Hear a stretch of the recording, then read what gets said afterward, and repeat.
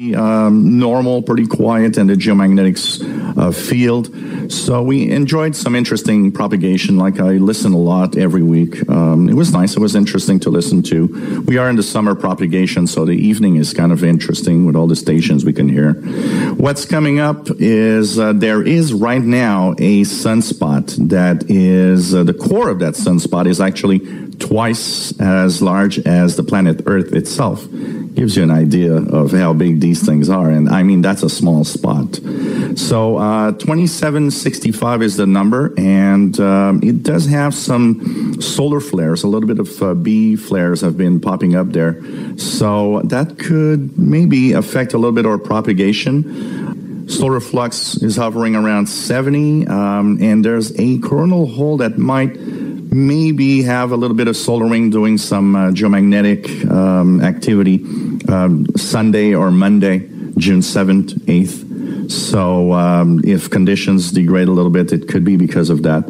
But overall, we should enjoy most of the time rather quiet conditions. Let's hope that sunspot makes a little more of the high frequencies propagate. It would be kind of very interesting to have, even the 15-meter or 10-meter bands that are rather quiet with a little more activity.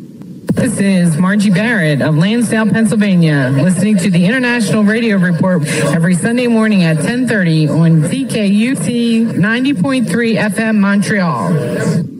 All right, we have one other story that's come radio-related that's tied into the Minneapolis-St. Paul protests going on.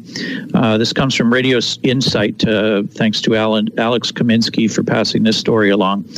The protests in Minneapolis over the death of George Floyd have led to the destruction of the offices and studios of Santa Maria Broadcasting's regional Mexican station, La Raza 95.7, with sister stations 1400 KMNV and 95.7 K239CJ in St. Paul.